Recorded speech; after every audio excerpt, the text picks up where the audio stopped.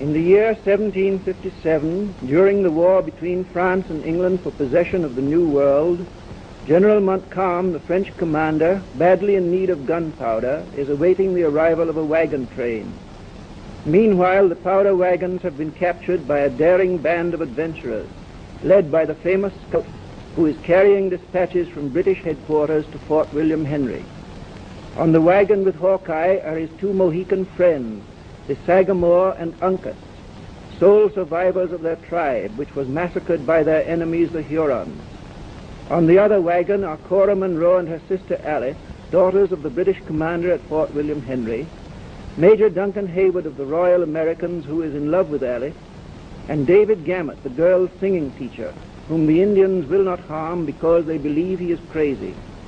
Pursuing the wagons are French troopers, led by Dulac, a spy who is trying to steal Hawkeye's dispatches, and a war party of Hurons, headed by Magua, chief of the tribe, the deadly enemy of Hawkeye and the Mohicans.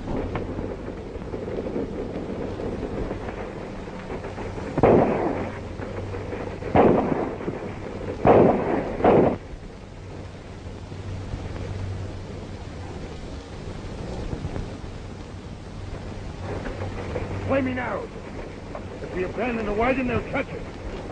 If we stay, we'll be blown to kingdom come.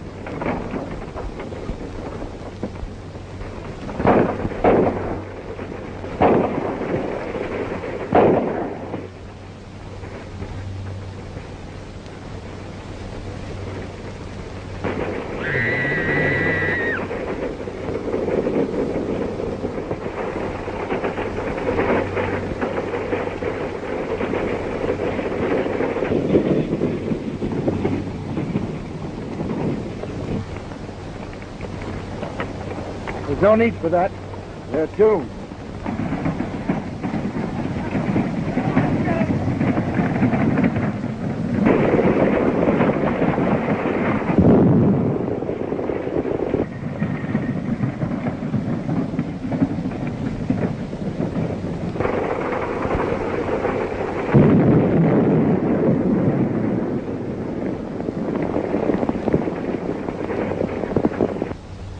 The British will never use that powder against our army.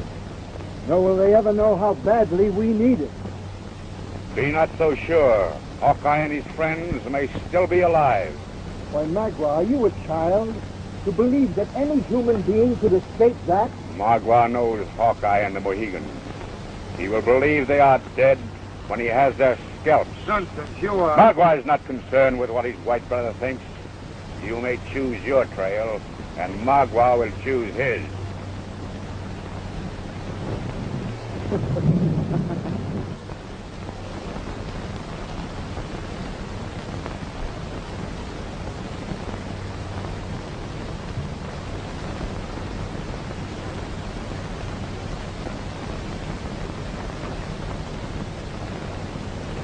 Just as I feared. Mark was still on our trail. Yonder are the horses that broke loose. If the ladies mounted, we can reach the fort before the Hurons overtake us. The trail to the fort is a difficult one for horses, with many shortcuts whereby the Hurons can get ahead and ambush us. Our only hope is to leave no trail, or a false one. Come, I have a plan. Each one of us follow in the footsteps of the one ahead, so that they will not know how many are in our party.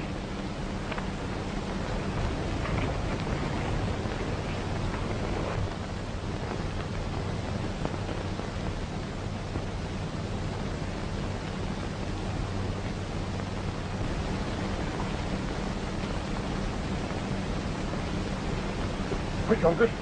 You too, Major. Into the tree. Give the ladies a hand.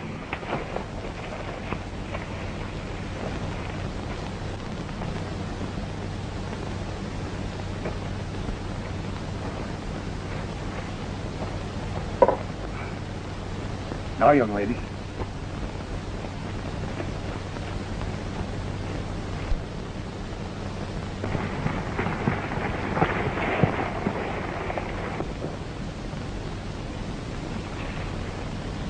The Hurons will follow the trail of the horses, thinking that you were on them. Your very lives depend on keeping silent.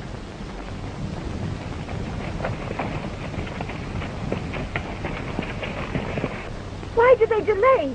They trample the trail to cover all footprints. Ha! Ha! Hi!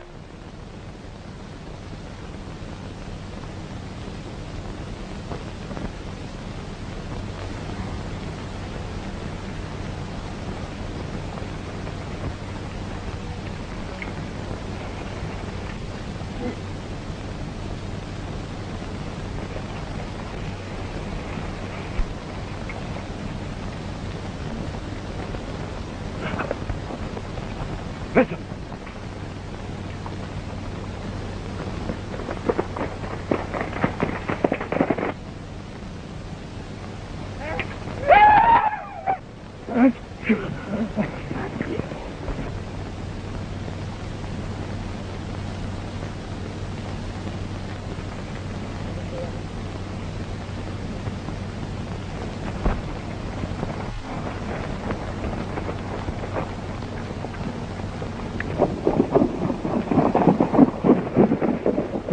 Safe now to double back to our friends. The Hurons will be long following our trail through yon rock.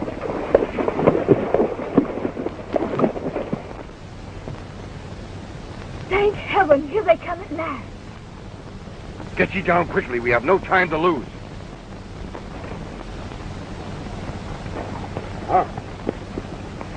Trails in the water are hard to find. We will go direct to the fort. Be waiting when they arrive.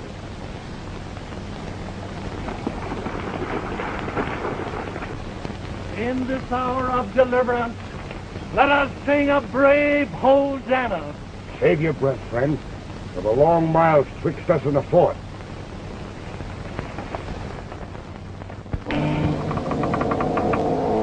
All quiet? All quiet, sir. Not a sound. Help! Help! Who goes there, friend or foe? Friend, outpost number 5, wounded and bearing news. Advance, friend.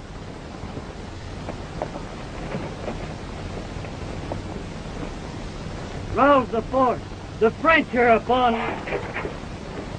What is it? What has happened? The French, sir. They are massing for the attack. Nonsense. You simply fell in with a scouting party. Your Excellency's pardon. We heard the tramp of feet and the rumble of cannon wheels. Cannon? Montcalm plans a surprise attack. We must be prepared.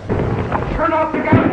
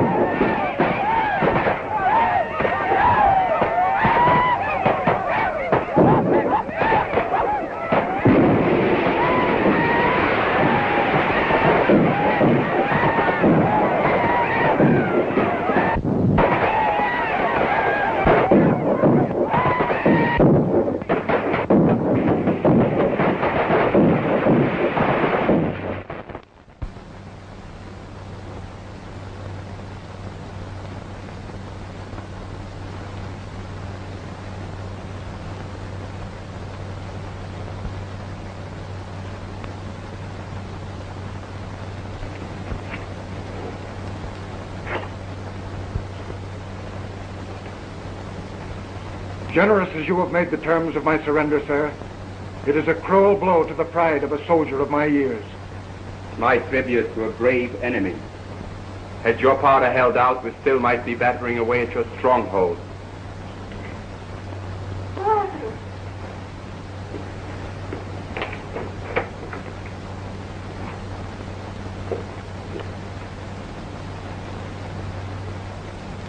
Your safe return does much to lighten this day's burden of misfortune. No need delivering my dispatches now, Major. I trust you will pardon a father's concern over loved ones that he thought were lost to him. General Montcalm, may I present you to my daughters? I believe we have met before, under rather different circumstances. Am I not correct, mademoiselle? Would it be impertinent to ask your meaning, sir? The ladies were guests at my camp not so long ago, but my poor hospitality could not hold them. Has the great white father forgotten that he called these palefaces spies and ordered Magua's men to hunt them down? Magua's memory is short, or he has forgotten. Magua never forgets. The white girls went to steal powder for this fort, and but for Magua, would have succeeded. What they did was prompted less by hatred for France and by love for their father, for which I honor them and congratulate Colonel Munro. Shall we not proceed with the signing of the terms of the surrender?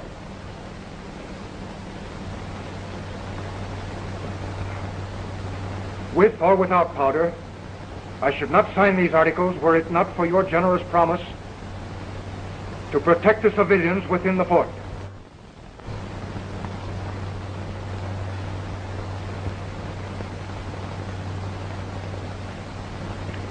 The signature of my Indian ally is also necessary.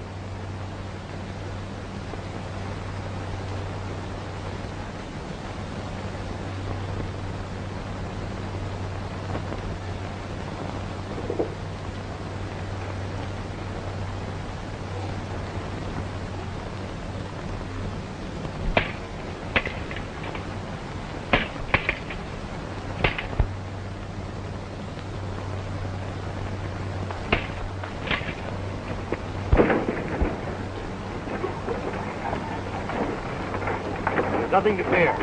We'll soon rejoin your father at Fort Edward.